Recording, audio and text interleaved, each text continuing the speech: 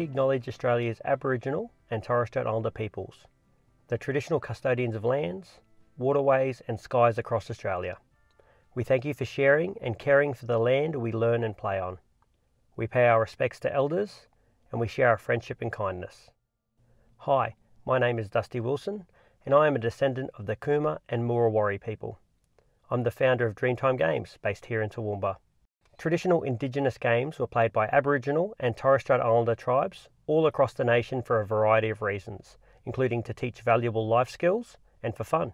Today in this workshop, I'll be teaching you how to play the traditional Aboriginal throwing game, Kalkadoon Kee'an. In areas of North Queensland, a throwing skill game was played with a large bone, such as an emu shin bone, with twine attached to it. This bone was thrown towards a target, usually a pit or a hole. Great skill was needed to correctly aim the bone and throw it into the target. You can play this game by yourself or with friends and family.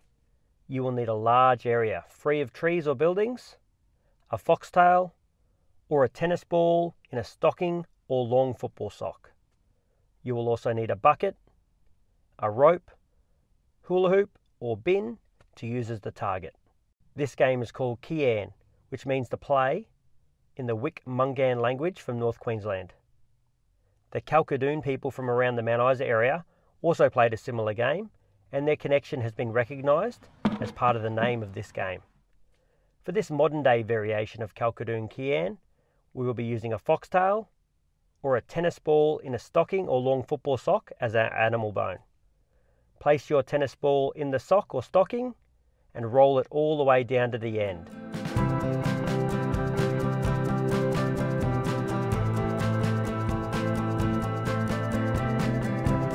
Make sure you have an area to play in that is free of trees or buildings that might get your foxtail stuck.